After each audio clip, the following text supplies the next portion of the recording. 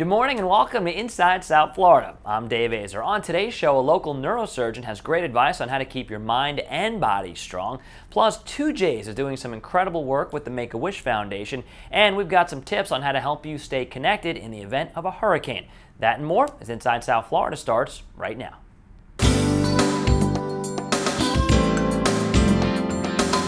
Keeping fit is way more than just lifting some weights. It's a complete mind and body commitment. And here to give you some great advice on how to do all of that is Dr. Brett Osborn, a South Florida neurosurgeon. Dr. Osborn, thank you so much for coming on the show. My pleasure. It's nice to finally meet you in person. You know, you've been my body double for so many years. My ab double, so now I get to meet you. How you doing? Doing great.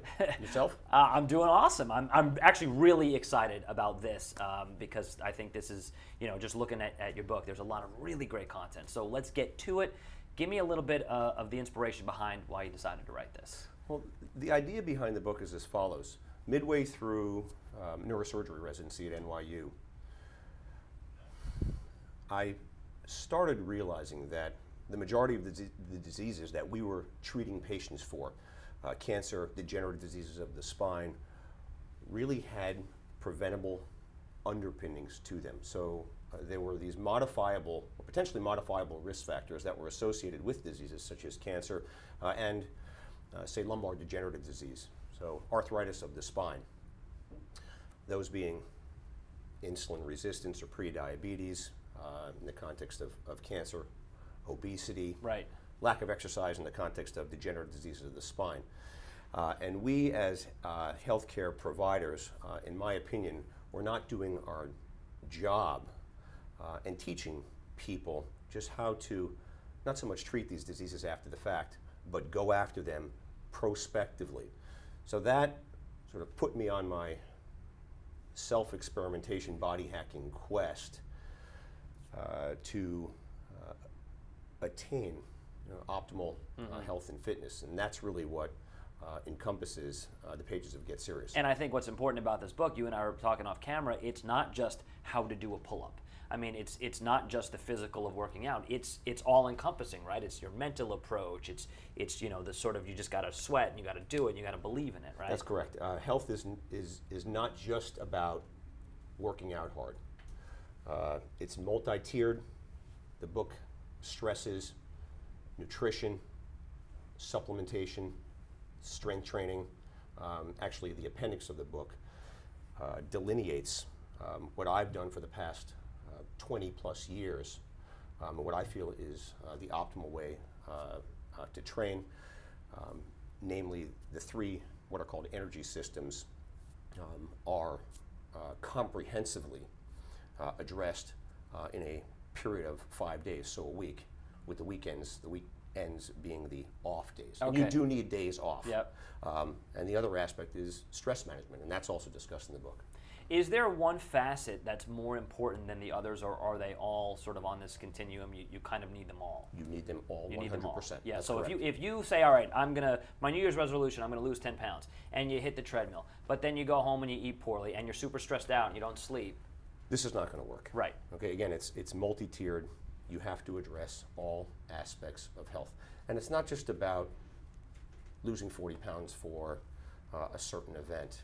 It's about making that type of lifestyle your lifestyle, assuming control of your health by addressing the strength training. All right, so let me ask you this, and this may sound like a dumb question, but this sounds really hard to do. Maybe it's not, but to someone who's watching at home who's not in the shape you're in, maybe it's overwhelming, it's daunting. What advice do you have for somebody who wants to try this, but now they got to change their diet, they got to change their fitness, they got to be less stressed? I mean, how do you sort of crawl before you can walk? Right. And that's a good question. It's really a one thing at a time approach. The first thing that you need to do, whether it's through this book or through other books, grab a source of good information and educate yourself, because from the education comes the execution. And don't try to tackle everything at once. Right. However, you still can do these things in parallel, albeit slowly and gradually. If you do things too quickly, exercise too aggressively early when you're not in shape, you will get injured. Okay? And as I've said 15 times in this book, It's injury prevention first, get strong second. Not the other way around. Right. We're not 16-year-old men with a lot of testosterone, go, go, go, because all that does is that predisposes one to injury. And are there tips, and again, I saw that there are, but are there tips how to work out correctly so someone doesn't need a trainer? If someone's joining a gym for the first time and they bring your book with them, they're going to be able to know what to do. They will. I would always recommend, even in that context, that somebody has a trainer with them, at least to observe for the first several sessions, just from a safety standpoint. But the book is very, very detailed as far as the execution of the various exercises. Even the exercises that are very technical, like the squat and the deadlift, is very, very much detailed in the book. But again, injury prevention first, right. Get strong second, and that means going into the gym firstly with a trainer. What about the mental aspect of all this? Give me some tips on how you can stay sharp mentally. Okay, the best known modality for staying sharp mentally, it's not doing crossword puzzles, okay, and not to be redundant, okay, but it's exercise. Physical exercise keeps you sharp mentally. You got it. That's what the data shows. Why? We're not sure. Okay. It's probably a product of blood flow, so increased blood flow to the brain when you're exercising, but also there are what are called trophic factors that are released in the brain when we exercise. Okay, similar, but not as great as in quantity as when we're doing crossword puzzles. So maybe the ideal is to be able to do both of these things at once. Yeah. What if you do a crossword puzzle while exercising? Right. Yeah. More power to you. Bang out a Sudoku. Absolutely. Yeah, on the bike. Absolutely. I've never heard that before. That's yes. fascinating. Yes. Wow. Yet another benefit of working out. It makes you sharper mentally. Absolutely. Was there anything that you learned when you were writing this book? Did you have any aha moments? Aside from the fact that writing a book is very, very arduous. Right. Aside from that. Yeah. I learned, and I've realized this about other ongoings in my life and things that I've tried to tackle. The devil is in the detail. And you think you know something until you try to write a book or actually explain it to someone. So if there's something that I can get across, as I had alluded to before, to individuals on this quest, learn everything, read everything you possibly can, and then generate some sort of lifestyles or training regimen that best suits you, but is all-encompassing. So pay very, very, very close attention to the science behind what you're doing. And with all that said, is it fair to then assume after 3 months of this, I would be able to be a neurosurgeon and look like you in just a couple of months from all of this exercise? That's a safe assumption, right? That is a safe assumption. That is not a safe assumption. Right. So great having you on. Thank you so much. My so pleasure. fascinating. And people definitely want to read this. How do they get the book? It's easy.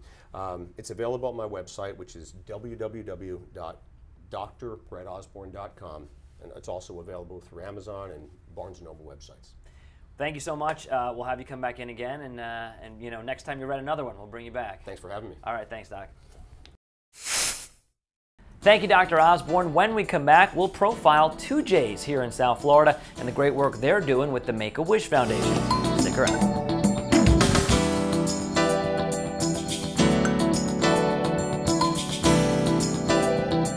Enough with the fluff. Get all the news you need to know on Eye Opener. No matter what's going on in the world, you can find all the latest information right here. Plus, we get you all the headlines 3 times every hour. That way, you get all the news you need to know, then get on with your day. Eye Opener, a different kind of morning news. Eye Opener, weekday mornings at 6 on SFL TV.